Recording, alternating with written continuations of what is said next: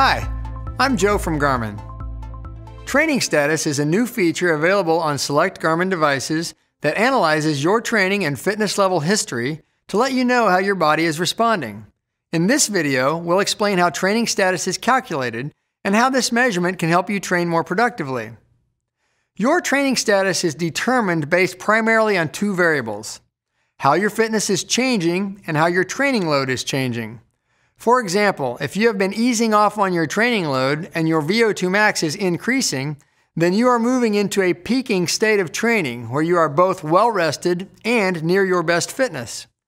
Your fitness level is assessed by your VO2 max, and the training status calculation can consider even fractional changes in this measurement. In another video, we discuss how the dose of an exercise session is quantified using an estimate of excess post-exercise oxygen consumption, known as EPOC for short.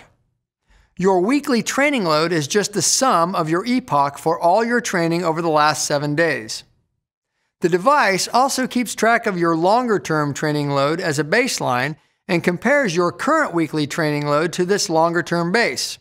This short-term, long-term comparison is a key factor in analyzing training load change. There are 7 training status levels in addition to no status.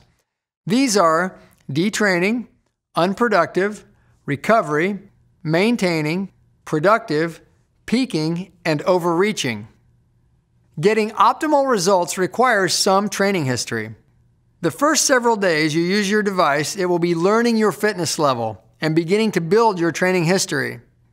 After a week, it will use the data acquired thus far for the short term to project your longer-term training history. By this point, you will begin to see a training status which is shown on your watch on the Performance widget and graphed on Garmin Connect. The more you use your device, the more data it will gather, so results will be based more and more on your true training history. Training status is a measurement specific to you. It is sensitive to your fitness level and your training history. If you sometimes loan your watch to a friend or you're missing data, such as when you run without your Garmin, this will have an effect on your training status results. So for best results, bring your Garmin along with you for every training session. To get even more accurate results, use a Garmin chest strap heart rate monitor. For more information on the new training features being introduced, watch the other videos in this series.